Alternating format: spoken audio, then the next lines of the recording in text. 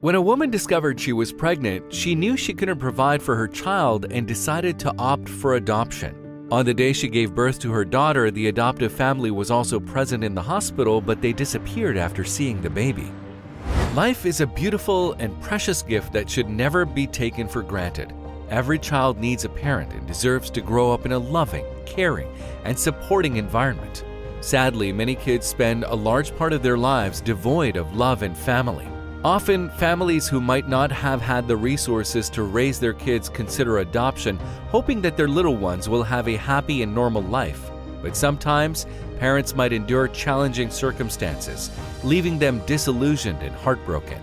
The story we're sharing today revolves around the power of miracles and a mother's never-ending love for her child. In 2015, Christina Fisher found out she was pregnant with a baby girl. However, the then 36-year-old woman had an odd reaction to the news. Instead of celebrating, the woman from Fort Walton Beach, Florida, became worried about the life growing inside her. Already a mother to a young daughter, she knew she wasn't in the position to raise another child. Christina's circumstances were far from ordinary. She lived at a playground RV and was on the brink of homelessness toward the end of her pregnancy when the park closed. Moreover, the woman had no job and the baby's father was not in the picture.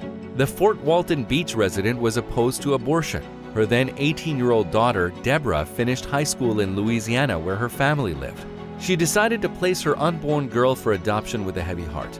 She hoped that her little princess would grow up in a loving home and have a better chance at life.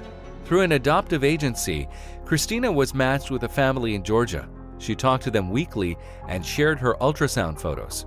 According to Christina, all her prenatal tests were normal and the doctors detected nothing except for the baby's ears, which looked a little small. On January 6, 2016, she was admitted into Sacred Heart Hospital for preeclampsia. The soon-to-be mom contacted the adoptive family, who arrived the next day and stayed until Abigail Lynn Fisher was born on January 11, 2016. Christina recalled, "I let her, adoptive mom, take the other wristband into the NICU. The mother of two had prepared herself to wave goodbye to her little one and envisioned her beautiful future in her adoptive home.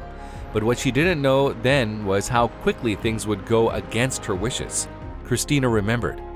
She, adoptive mom, came out crying, looked at Deborah, and left the hospital. We never heard from them again. The heartbroken woman explained that her older daughter walked into the recovery room crying and related the whole incident. The adoption agency was reportedly appalled by the news, and the Georgia family was flagged in the agency's system. She and the doctors noticed that little Abigail looked different from other babies in the hospital. Christina then learned that her daughter was born with Treacher Collins, a very rare genetic condition that affects the bones and tissue of the face, causing malformation. The condition could also result in respiratory and eye problems. However, when she saw her baby girl for the first time, she didn't see her asymmetrical facial features. Instead, Christina said she saw a little angel and a princess. Seeing the tragic turn of events as a sign, she decided to raise Abigail on her own. The doting mother shared her sentiments in these words: "I took it as a sign that she was supposed to be mine, and now she is my heart. Without her, I would cease to exist." Christina explained that there were two ways a baby could have Treacher Collins: if both parents carry the gene, or if one of the parents had the syndrome. In Abigail's case, her dad had Treacher Collins. Abigail's big brown eyes slanted downward and her ears were small. The doctors suggested she might need cochlear implants someday. But despite her diagnosis, she could have a normal childhood because the condition didn't impact the brain. Christina described, "There's doctors with Treacher Collins, even a male model. She may need reconstructive surgery, but she'll be able to lead a perfectly normal life."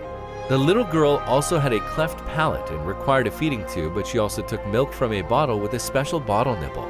Christina noted that her daughter was a happy baby who enjoyed bath time and loved laughing. After her birth, Christina began living with her friend in a two-bedroom apartment in Fort Walton Beach. The mother shared she didn't plan on telling her daughter about a almost adoption. She also added, "No, that kind of rejection from someone so shallow, she doesn't need to know about it." Local nonprofits like Okaloosa County Helping Hands provided the Fisher family with clothes and diapers. Also, Abigail's older sister Deborah set up a GoFundMe fundraiser for people to help out. A local photographer, Oksana Piri, contacted Christina and offered to take pictures of her adorable girl.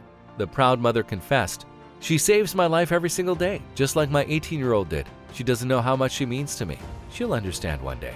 Indeed, Fate's awe-inspiring conspiracy brought together this phenomenal mother-daughter duo and forged a forever connection between them. This story teaches us that every child is special and deserves to be loved and appreciated.